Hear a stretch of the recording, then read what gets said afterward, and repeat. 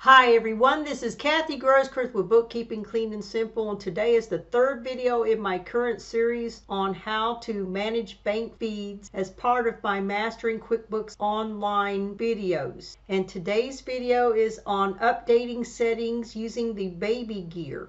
Now we are in my Kathy Bookkeeping test file, and I am in the banking center, and hopefully you remember how to get to the banking center. You go to the left navigation here, click on banking, and then click on banking from here, and that will take you to the page. Now I will also put the links to all the videos in the comments so that way you can refer back to them.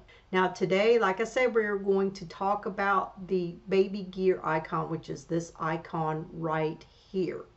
So before I do that, I'm going to go ahead and close out this left navigation here. That'll give us a little bit more screen room to work with. So going back to the baby gear, I'm going to go ahead and click on this, and I'll probably have to do some scrolling up and down so that we can talk about these things. This is where you can actually go in and you can affect things such as different columns and other things. So we're going to take these a little bit at a time, and I'm going to also highlight the ones that you should either turn off or turn on. Now some of these will be turned on by default, and these are also sticky settings, which means you can go in and you can turn these on or off, and they will stay on or off until you make those changes. So we're going to start with the columns. There's only two categories in the columns that you can affect. The first one is the check number. Now, if you have clients or if you write checks that are printable or things like that, then you can go ahead and turn that on, and that will create a column you're heading for check number, which you can sort on so you can bring your check numbers up to the top or whatever if you're working with those. Otherwise, you don't really need to keep the check number column on. I'm going to go ahead and turn it back off.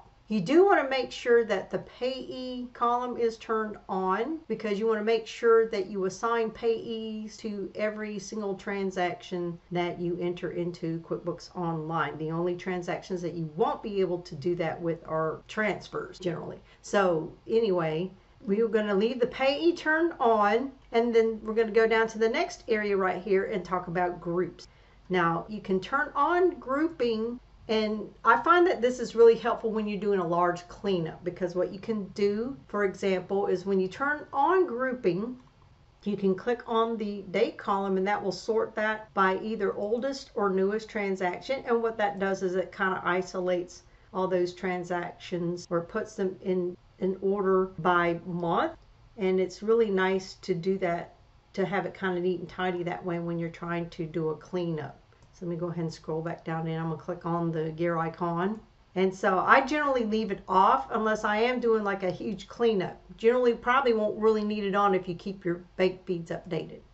All right, so for these transaction details here at the bottom, I'm going to scroll back up so you can see all these. And I'm going to talk about the ones that you should leave on, and then the ones you should turn off. I always like to leave on the tags field if you're using tags, so that way you can put those tags in there. You also may or may not want to turn on the editable date field, and I will show you what that is. So say if you want to try to match this to a transaction and it falls like over a end of a month to the beginning of the next month or whatever, it just sometimes helps to have those dates in the same period. So if you click on, let's say, this Wikimedia transaction here, you can see that since I've turned that on, you can actually go in here, this transaction date, and you can change that to whatever you want to use. Maybe the date that the bank transaction shows up on the bank statement is 11/30/2021 or something like that. You can go in here and change that if you want to.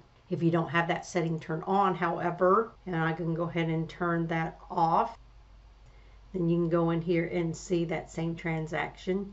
You can no longer do that with this transaction because I have it turned off.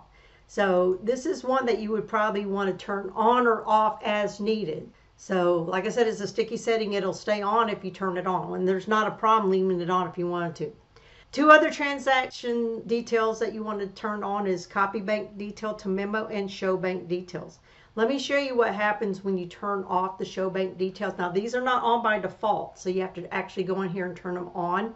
If you click on this check, you can see you just get very minimal description here, and a lot of times it's just best to see more of the bank details, so that way it helps with the categorization and it just makes it where it does better with the category or match eventually with the AI. So you want to leave those on. And also you want to leave on or turn on enable suggested categorization. And I'm going to use this Walgreens one as an example. So I'm going to go ahead and click on that. What happens is that, and this is relatively new, if you scroll down to the bottom here, you'll see when you open up that transaction, you'll see a little hot link for categorization history. You click on that, and within the last 12 months, you can see how those similar transactions were categorized. And in this case, we have these all tagged under a miscellaneous retail vendor. And as you can see, all those transactions in the past were coded as owners paying personal expense. You can click on the details here and find out a little bit more about those. And in probably 89 to 90% of those occurrences, you're probably going to go ahead and use this same categorization for this. You can either click there to assign the category or whatnot. So I'm going to go ahead and close that out. And as you can see, it's changed that to that categorization. And when you go down here and or go up here and look at it, you can see it's changed up here. So let me go back up here to the baby gear again. And so anyway, the couple of things that you want to make sure that you turn off, and let's not forget about those, is you don't want to turn on show amounts in one column, because right now we have it so that you can see what's spent and received. And if you turn those columns on where you show the amounts in one column, it just makes it more difficult to see the categories of money in, money out. I mean, you can see with the negative number that was money that was spent, but it's going to be more difficult to discern those if you don't have both of those columns turned on. So I suggest leaving that unchecked. And then the other thing I suggest that you leave unchecked as well is show suggested rules. And the reason why I suggest that is because you don't want your clients going in here and adding rules without understanding the syntax of how rules are added. And I've seen with a lot of cleanups that I've done is that if the client goes in there and adds a whole bunch of rules based on these suggestions, they kind of work against each other when you add too many of them. So it's just best to go ahead and turn those off in your client files, and just if they need any rules, you can go in there and help them create them, and better yet, teach them how to use the rules so that way they can use the rules themselves. And then the last thing I'm going to talk about is the page size. Now there's 5 different options for page size, and the default is 50, and 50 is probably going to be enough for most of you, because you don't want too many on a page where you have to scroll for days and days going down. And so you can readily see how many items total are in this particular bank account that need to be dealt with, either at the bottom or at the top here. And then you can just use this little caret here to scroll through the different pages to see. And you can also click on the number 1 to go back to the beginning. So anyway, just kind of give you an idea. Again, we're going to kind of scroll through here so you can see all these different options.